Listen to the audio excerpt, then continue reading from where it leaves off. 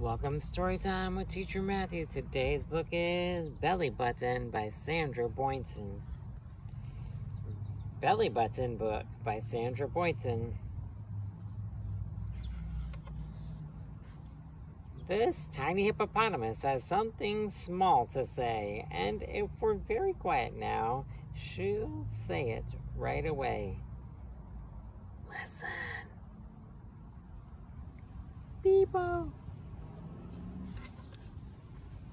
You might not know what Beebo means, or maybe you've forgotten. It's just the tiny hippo way of saying belly button! Beebo. We hippos love our belly bees. They're round and cute and funny, and there's a place we take them when summer days are sunny. Come! Beebo! Ah, look at all those hippos with a belly button each. Do you wonder where we are?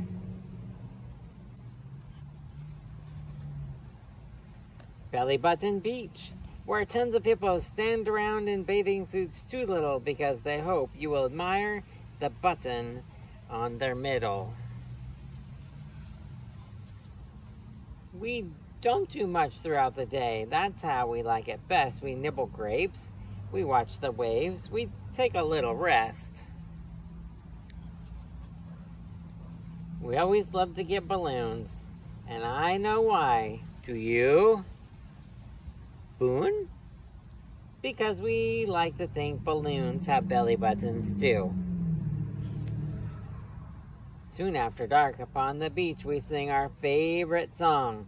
Belly, belly button, you're oh so fine.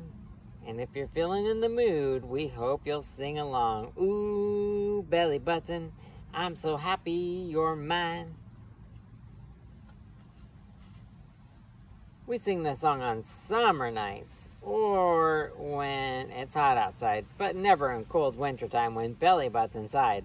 No, never in cold wintertime when belly buttons hide. Bye-bye, Beebo.